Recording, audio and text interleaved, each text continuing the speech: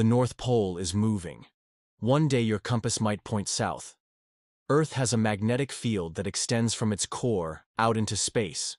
It's what's known as a geodynamo, and it's generated by the movement of our planet's molten iron core. This field protects us from the sun's harmful radiation and helps guide our compasses. But it's shifting. Over the past 200 years, the magnetic North Pole has moved more than 400 kilometers. That's 10 times faster than it had been previously. And scientists think it's because Earth's core is a bit wonky. Most models predict that the shift will continue for at least another 100 years. But some say it could flip in as little as 5 decades.